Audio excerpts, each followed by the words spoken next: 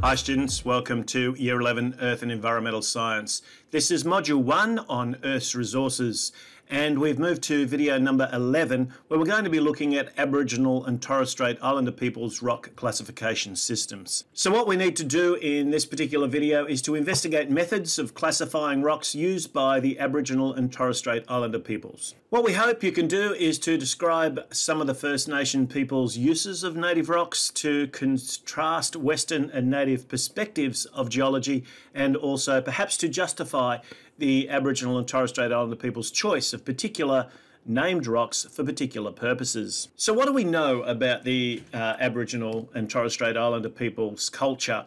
Well, what we know is it's an ancient culture. It's one that's been part of the Australian continent for the past 60,000 years and possibly longer than that. And in that time, the Indigenous Australians have mined the land for a number of very important materials, including different types of rocks and minerals. Ochre is a very important substance and one that was used for art and also for religion, and also used to decorate some of the tools that were produced by the First Nations people.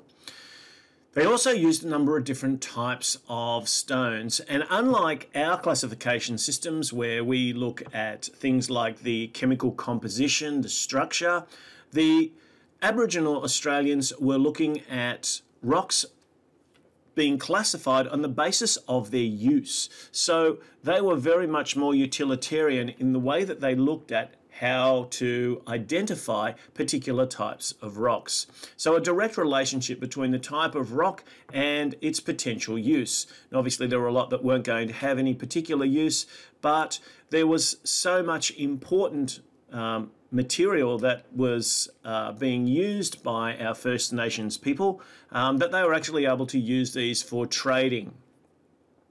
Some of the different types of rocks that we've found from some of the ancient sites include quartzite, which was used in stone knives like the one you see down here, and also for woomeras. Kimberley points were also used for stone implements. These have subsequently been replaced by shaped glass. Different types of grinding stones were also used to turn seeds and things into a type of flour.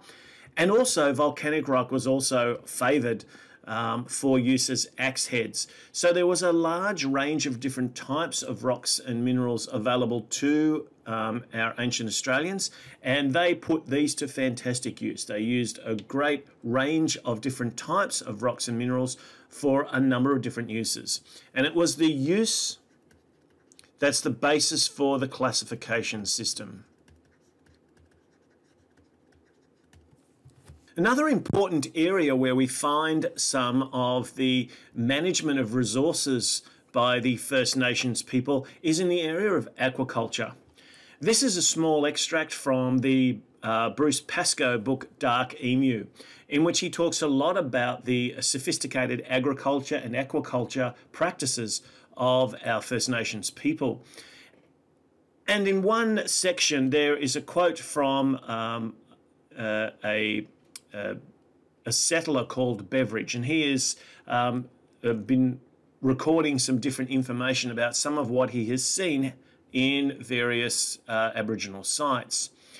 And it says this: in other parts of the stream, permanent fences of stone, brush and stakes were fixed in a zigzag fashion across the stream, with apertures to allow the passage of fish.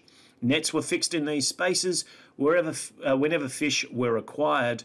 Beveridge also remarked on a series of dikes placed across the Murray River floodplain to prevent it from receding too quickly during summer, and thus ensuring retention of fish stocks.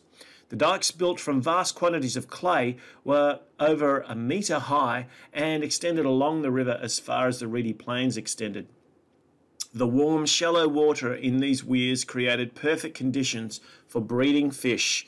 So this was genuine aquaculture. And it wasn't just a knowing where in the river to fish, it was an active management of the supply, an active management of this particular source of food, and it was a use of both stone, clay, the soil material that the First Nations people were able to use to build these dams and these weirs and to contain these fish in order for them to continue to effectively farm them for their use.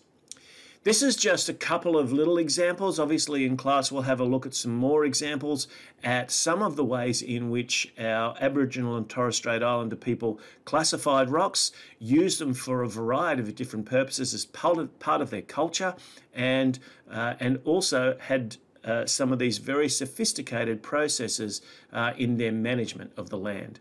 Thanks for watching.